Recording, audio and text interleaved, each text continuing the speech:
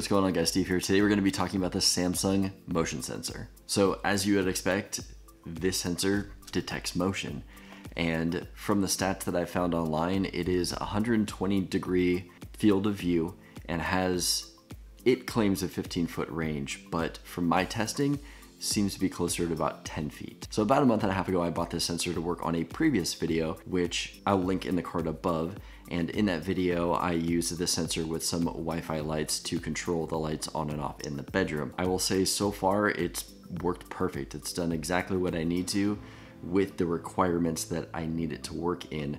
But I will say that those requirements aren't very extreme. Overall, this sensor works perfect for the situation I need it for. Let's go ahead and open up the box and I'll show you guys what's inside. Okay, so if we look inside the packaging here, we have got the quick start guide. Take it out, there is the motion sensor. So underneath the motion sensor, we've got a little bag, we've got some screws, we've got some wall anchors, some double-sided sticky tape if we would prefer to use that instead and not put a hole in our wall.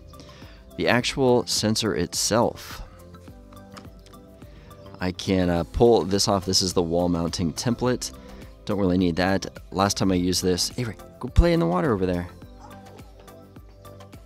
Okay, sorry about that. Last time I used this, I just held this up where I wanted to and I put little dots in there with a pencil, so I didn't really use the template. But anyway, if you want to wall mount it, there you go. Also on the back here, if you just want to put a single screw in the wall and just kind of have this hanging, there is an option for you right there.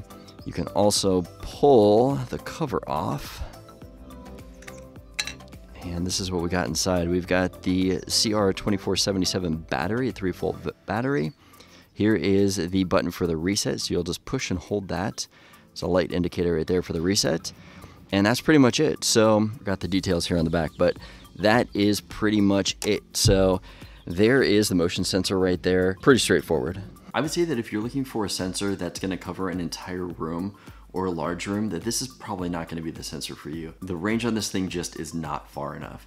But if you're looking for something for a small room, a hallway, maybe just putting it right above a door to find out if there's motion above that door, this is going to be great for what you need. I'm happy with it. I'll put a link in the description below of another motion sensor that I'm looking at that's going to have a little bit more range to it to see what you guys think about that one. As always, I hope you guys liked the video. If so, give it a thumbs up. Don't forget to subscribe, and I will see you guys in the next video. You helping me out? Avery, what is this? Is this the motion sensor? Yes. Is it a good motion sensor? Best ever. Do you give it a thumbs up? All right.